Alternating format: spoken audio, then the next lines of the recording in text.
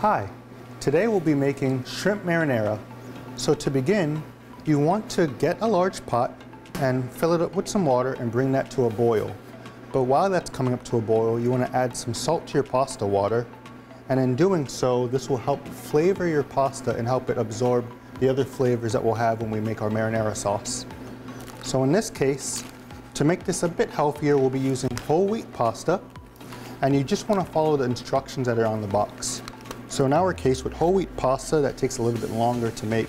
So for al dente pasta, which means to the bite, we'll boil that for about 7 minutes until it's tender. So we'll just take our pasta and pour it in. We'll just gently lay that in there. And as it comes to boil, it'll soften up. But you may want to grab some tongs to push it in.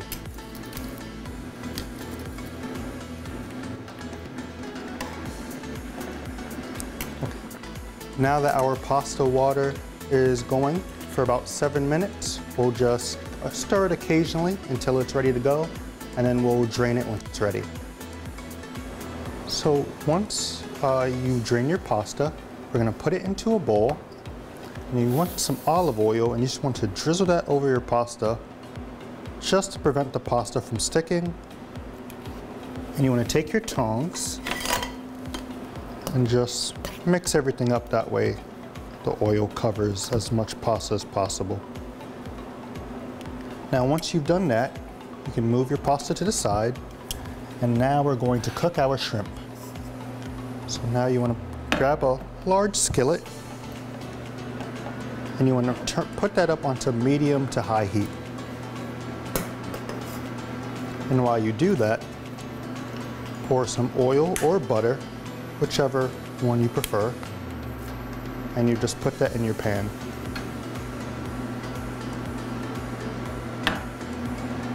Now there are a few ways we can tell that our pan is hot and ready for us to begin cooking.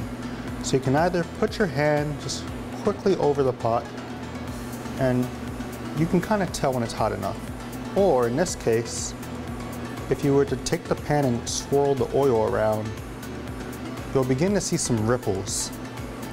And from there, you'll be able to tell when it's hot enough. Or in another case, you could take just a splash of water and throw that in there. And once you hear that sizzle, you know it's hot enough.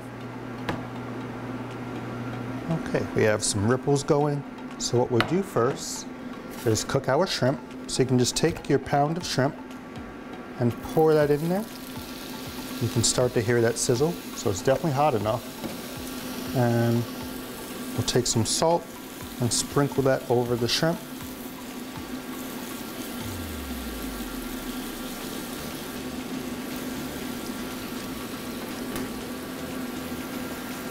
And we'll cook the shrimp about 1 to 2 minutes on each side. And then you can flip it over.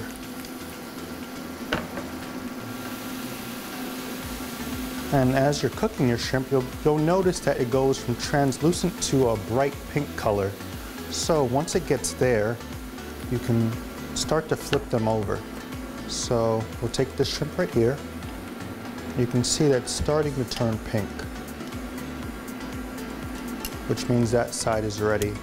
Now instead of flipping them over one by one, you can kind of do a flip in your pan. Now in this case, since our shrimp is mostly done, we'll take it out now because we're going to add the shrimp back into our marinara sauce and it will continue to cook once it's in the sauce. So what we'll do now is take our shrimp and we'll start to take them out. So don't worry about if it's not 100% all the way cooked through, as we'll cook them more later. And I'm taking these out this way because we want to leave the juice from the shrimp in the pan.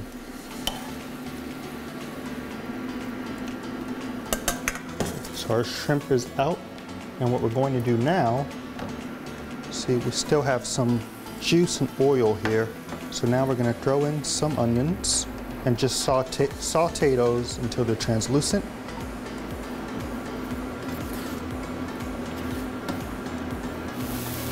And this takes a few minutes, so you can just give it an occasional stir and just let it cook. Now you may notice that the onions turn from that dark purple color to this lighter lavender color, which means that they're becoming translucent. So in this case, we can now go ahead and add our marinara sauce. Excuse me, rather, crushed tomatoes to make the marinara sauce. And we'll turn the heat down, that way you don't overcook anything.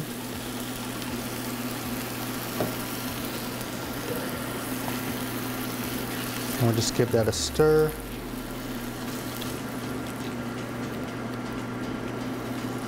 You see, as the crushed tomatoes are cooking with the onions that we added, we'll just let that cook over time.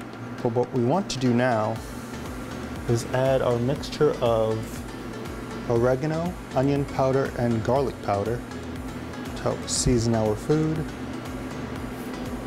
Add some salt, and go ahead and be light with the salt, as you can always add salt later once you taste it. Make sure it's not too salty, or if it needs more, of course you can add more. And just mix that all together.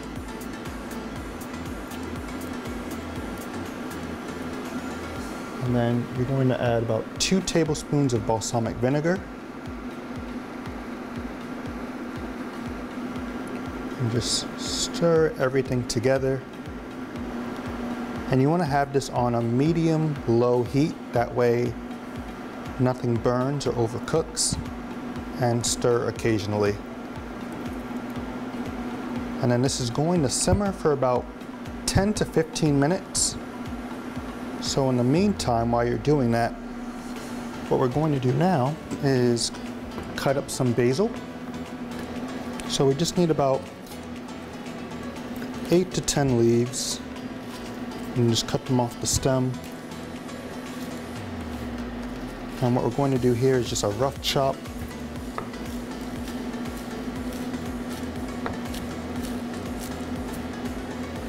You can take your basil and just drop it right on into your sauce. Stir that in. And then we'll let this simmer for about 15 minutes. So it's been about 15 minutes. So now we'll go back to our sauce. And what we're going to do now is add our shrimp.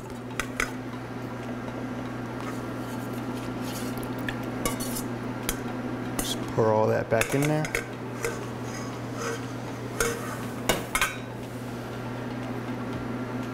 And mix the shrimp into our sauce.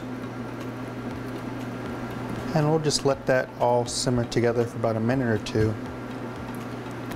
But in the meantime, since we're going to plate up soon, we want to grab some basil.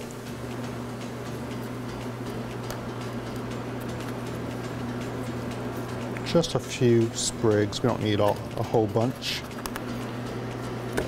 Cut them off the stem like we did before, or just pluck them, either way.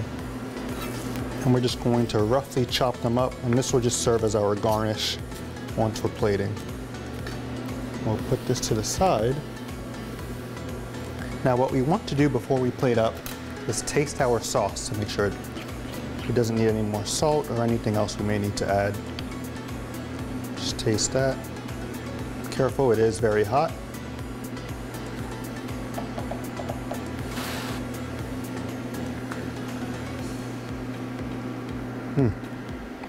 That's delicious. All right. So now what we'll do now is grab our bowl that we're going to serve the pasta in. And what we want to do, grab some tongs, take our pasta. You don't need too much. Just a nice serving amount.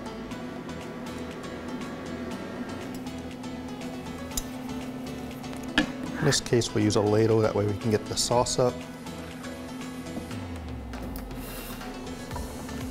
just pour it right on top of our pasta.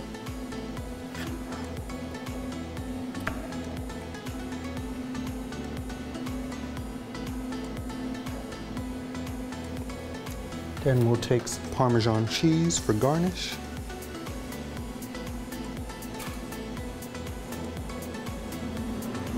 And if you're like me, extra cheese. Some basil. And there we have it, shrimp marinara.